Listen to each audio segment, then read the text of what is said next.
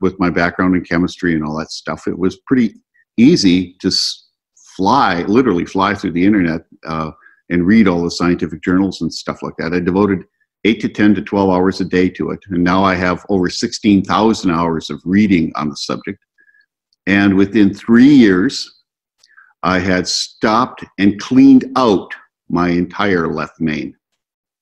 Cleaned it out. And to date, I have 28 heart scans to prove it, going back to 2000.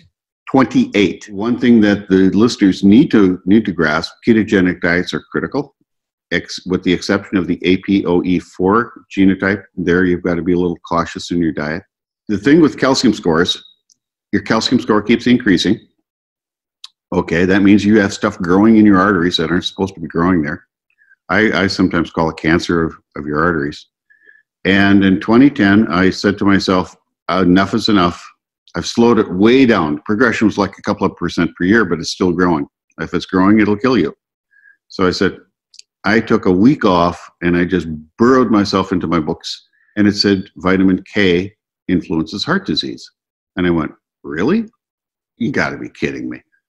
I didn't know it. I truly didn't know it. I got everything else figured out, but I didn't know about K.